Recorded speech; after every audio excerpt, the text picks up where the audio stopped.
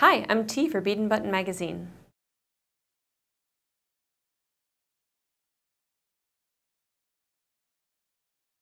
Polymer clay is a pliable synthetic polymer, or plastic, based medium that you can mold and shape as you would other clays. It comes in a wide range of colors which can be mixed to create further variations. It cures by baking in a toaster oven or a home oven, which hardens the polymer, making it firm but not brittle. Polymer clay is available in several different brands, including, but not limited to, Kato Polyclay, Fimo Classic, Fimo Soft, Cernit, Primo, Studio Clay, Sculpey, Pardo, and store brands. It is available in both a solid and a liquid form. Liquid polymer clay is typically used for joining cured clay, joining other elements to cured or uncured clay, making image transfers, or other effects. Each formulation of clay has its own curing temperature and time, so take note when working with your clay to follow the manufacturer's instructions. Although polymer clay will not undergo a noticeable change in size when it is cured, it may change in color. You may want to cure a test piece before settling on the final color. There are a few basic tools that are handy to use with polymer clay. A pasta machine helps to condition clay and to roll clay to a specific thickness. An extruder makes long, thin strands of clay. Different tips allow for variation. A smooth, durable work surface, such as a sheet of glass, marble, or ceramic tile, prevents clay from adhering to the surface of your favorite table. An acrylic roller or a brayer, which is like a roller with a handle, are used for flattening clay. A burnishing tool, bone folder, or even the back side of a spoon can be used for transferring an image to clay. A craft knife or a tissue blade are used to cut or trim clay. Take great care when using a tissue blade as the cutting edge looks similar to the edge you hold. Placing painter's tape on the holding corners or coloring the edge of a tissue blade help differentiate between the two. Other tools include shape cutters, like cookie cutters, molds, such as soap molds, carving and modeling tools, dental tools, a needle tool, an oven thermometer, a toaster oven, texture sheets, rubber stamps, sandpaper for using after curing, screens, and sculpting tools. Conditioning polymer clay makes it softer and easier to work with.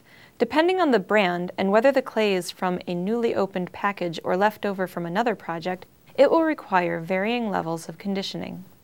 You can either condition the clay by hand, or you can condition it by rolling it through a pasta machine until it is pliable.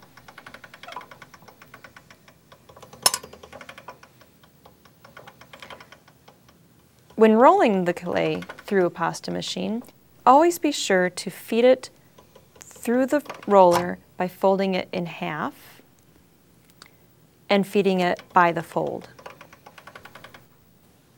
You can use a pasta machine to set the desired thickness of the clay.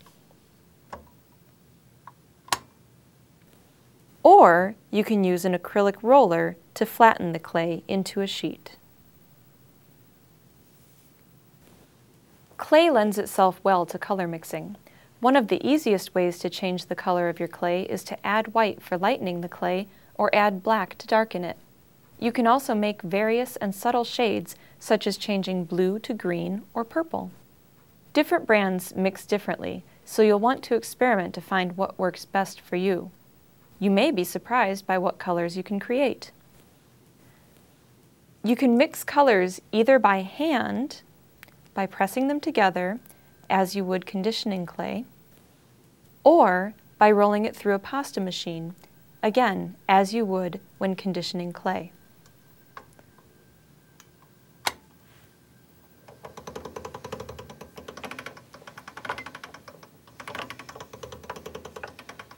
The Skinner blend was developed by polymer clay artist Judith Skinner, who created a way to make seamless color gradations.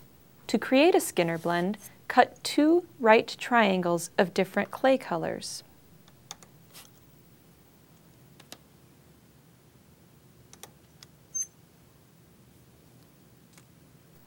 and place them together to form a square.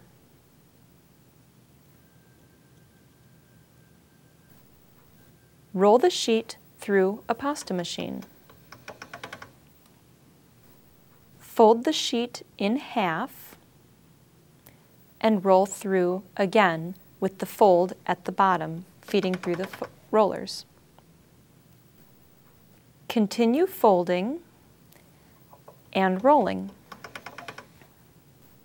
always making sure to fold in the same direction and feed the crease through the machine first.